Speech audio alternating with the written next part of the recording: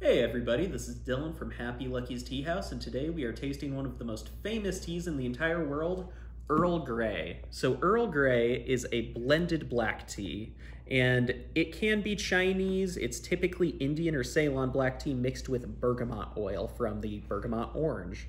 The flavor from there is, most noticeably, other than in Earl Grey, inside Fruit Loops. And so the story for Earl Grey is that supposedly at one point, some sort of nobleman who probably had the last name of Grey got this tea as a gift. Now, who the nobleman was, when he got it, why someone decided to put bergamot oil on tea, and who gave it to them is really up in the air. There's so many different arguments as to who and why and how.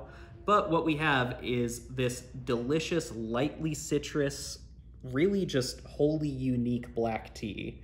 And a lot of people here in the US associate it with the nobility of England still to this day. So when you look at the leaf, it is beautiful, has a nice blue to it typically, and is nice and brittle because of that oil application on there. When you brew this up, you should usually use about 1 teaspoon per 8 ounces of water, boiling water, and then leave that for 2 to 3 minutes.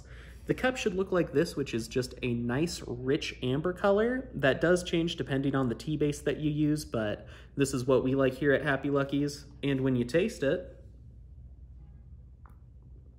you get a fruity, citrusy mix with just a little bit of light astringency on the back of the tongue. It's wonderful hot with milk or sugar. It is also amazing iced, even though you wouldn't think about it. So come on by, get some Earl Grey, and nourish your happy.